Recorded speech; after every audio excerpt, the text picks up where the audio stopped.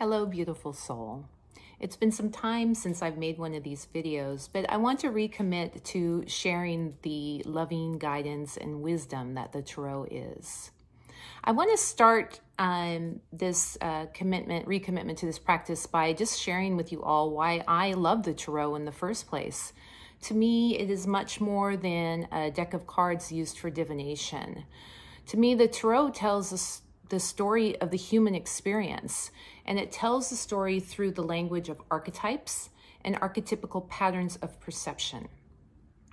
Now, an archetype is a universally understood theme.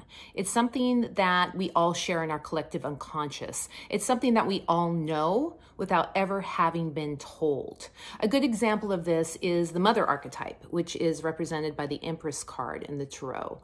This is the Empress in the Rider-Waite-Smith deck. This is it in the Starman Tarot. And this is my newest deck. It's really cool. This is called From Dust to Onyx.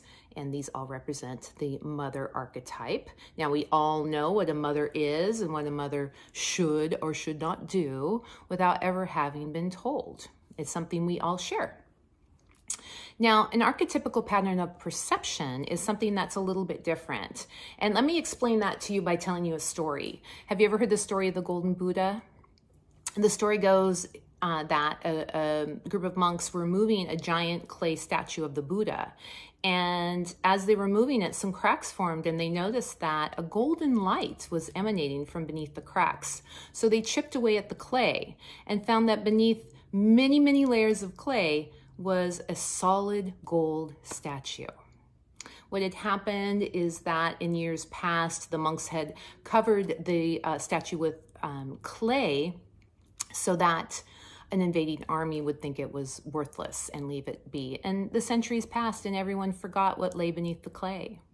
So what this story tells us is that each of us are that golden Buddha, brilliant and shining, priceless and precious.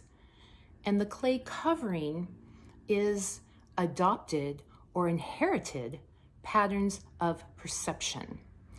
It's sort of like we look out through these clay-covered lenses, and that is the pattern of perception. And that pattern obscures and distorts the information that's coming into us. You see, if you understand that it's never the person who is harming themselves and others, but rather their adopted or inherited patterns of perception that are influencing their behavior. I think if you can get to that point and understand that, it really opens up for forgiveness and for the release of shame. I think it's, it's lovely to study archetypical patterns of perception because they, again, are universal in that we're all born into some of these patterns, or we adopt them to help manage how hard a human life can be. A really common pattern of perception is that of the addict.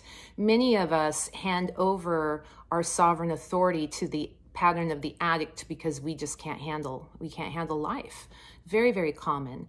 The most common one we think of is substance abuse. This is the Seven of Cups in the Thoth deck. And many of you may say, oh, I don't have an addictive pattern. Well, we all do at some level. Maybe you're gratefully not addicted to a substance. Maybe you're addicted to negative thinking. This is the Nine of Swords in the Thoth deck. Maybe you're addicted to the need for approval from others. Maybe you're addicted to drama.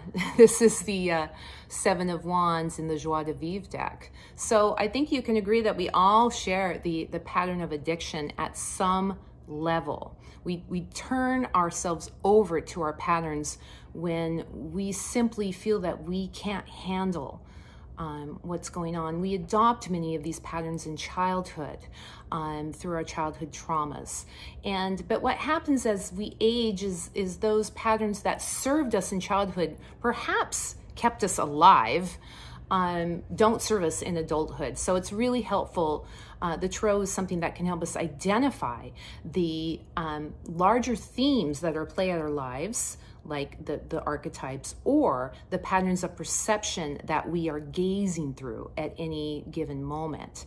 The tarot is not so much of telling you the future. It's actually a mirror of what's going on with you right now at the time that you have your reading. It's telling you what's happening right at this moment. And based on what's happening now, we can determine what your future is likely to be. But if you have a mirror and it's showing you truth and you accept the truth, now you have information and you can decide to change the trajectory of what's happening in your life.